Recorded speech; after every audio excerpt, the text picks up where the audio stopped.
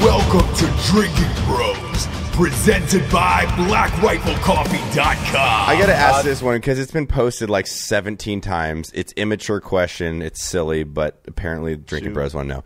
Has there ever been in a fucking time in your MMA career where there's, well, obviously, because I've rolled 5 times and had junk in my face, where like there's just like the balls in your face. You're like, Jesus Christ, get these things out of my face. I mean, I've wrestled my whole life too. You know, and we had a guy that was a heavyweight that Cain Velasquez used to just murder every day as, you know, his training partner. Yeah.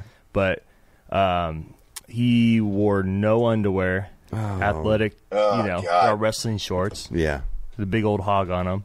So you shoot kind of like a high crotch, and it's like kind of on your shoulder, just hanging out. But in MMA, I mean, that dong.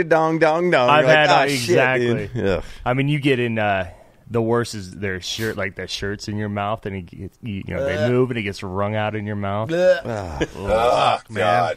Yeah, you get used to like being, and you've been in there like in guard, and you're waiting for like the round to start, and you're like it's super back, like, all right, legs well, it's always the trainer. them. It's like, all right, let's go, and you get him in there, and you're like, it's just a dude like fucking you Mish style, you know? And you're like, and you're waiting for the round to go, so you're just like hanging out there. All right, I guess I'm cool with this. Apparently, it's because I'm a man.